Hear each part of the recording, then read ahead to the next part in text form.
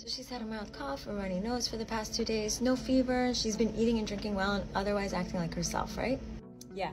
And she looks great on exam, her lungs sound nice and clear, so this is a viral infection and it's gonna get better in probably a couple of days.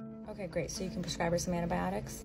Well, unfortunately, antibiotics are not going to be helpful in this situation because this is a viral infection and antibiotics are used to treat bacterial infection. Yeah, well, I just want to get ahead of this thing and make sure that it goes away as quickly as possible. No, I completely understand. But unfortunately, in this case, the antibiotics aren't going to do anything. And antibiotics do have a lot of side effects. And so we don't just prescribe them in situations that we know that they're not going to be helpful in.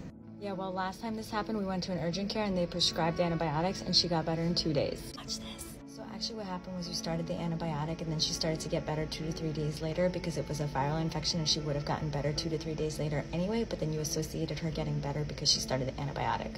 So then you'll think that your child needs an antibiotic for every viral infection and you'll probably convince some doctor to prescribe it to you so then your child will get one for every single viral infection, therefore contributing to the growing resistance to antibiotics.